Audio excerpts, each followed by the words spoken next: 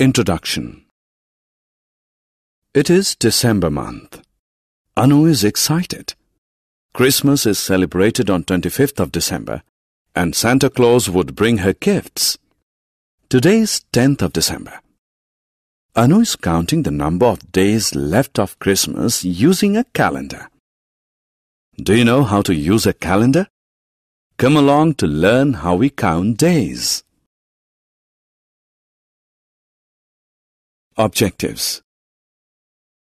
At the end of this lesson, you'll be able to list some facts about calendar, play some calendar tricks, solve problems on calendar, explain uses of calendars.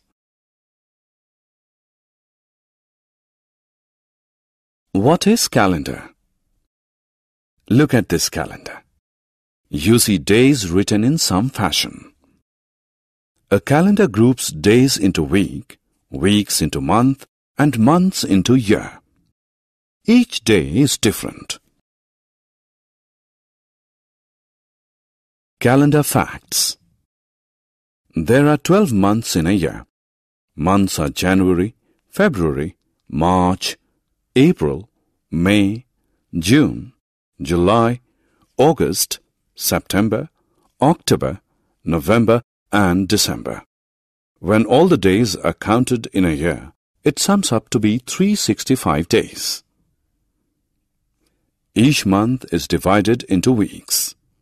1 week has 7 days from Monday to Sunday. Each month has 30 or 31 days. Only February has 28 days. Do you know that in a leap year, there is 1 extra day that is added in the month of February? Therefore, a leap year has 366 days. Sequencing the events. Anu is at school. She has listed some important dates in jumbled manner. Let us help her in arranging the days in the order they come in the year. It's New Year, then Republic Day, then comes Independence Day, followed by Mahatma Gandhi's birthday, and lastly Children's Day, which is birth date of our first Prime Minister, Pandit Jawaharlal Nehru. Solving problems on calendar.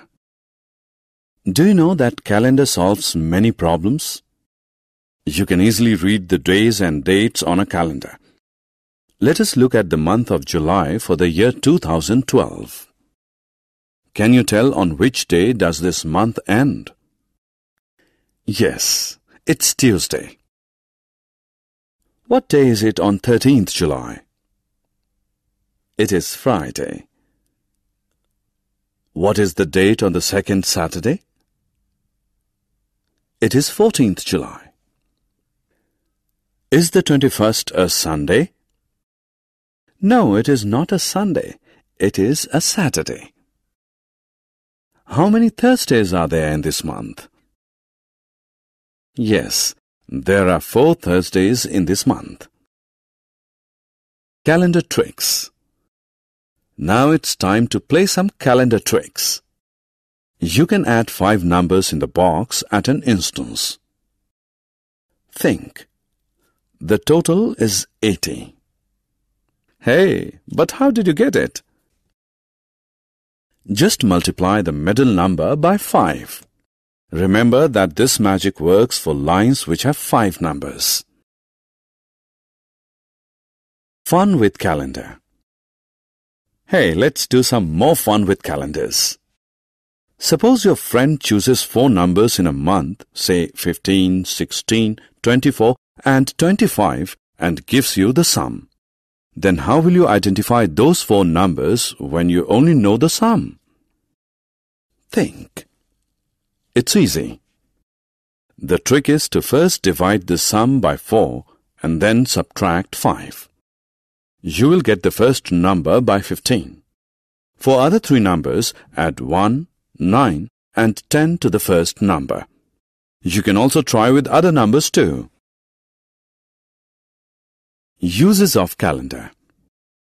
Can you tell any uses of calendars?